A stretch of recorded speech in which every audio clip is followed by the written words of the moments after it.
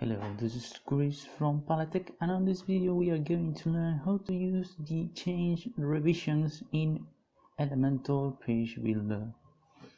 First, we need to go to Pages, all the pages, then select the page where we want to review some of the changes we have made, and then we click on Edit with Elementor.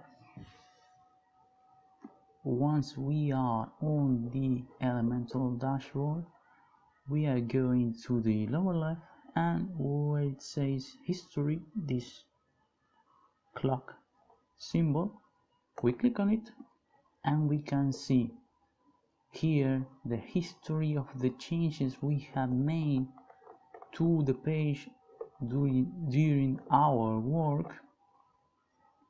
And where it says revisions, we can see some previous modification we have done. So we can go even to a 2 weeks ago revision if we want to undo some of the changes we have made so far.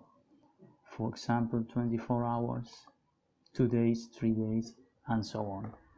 Once we select a revision,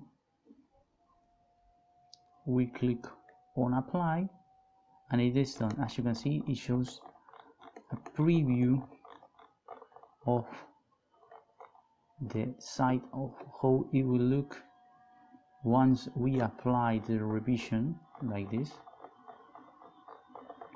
And if we want to change it, we click on apply, or we can discard those changes and go back to the way we were.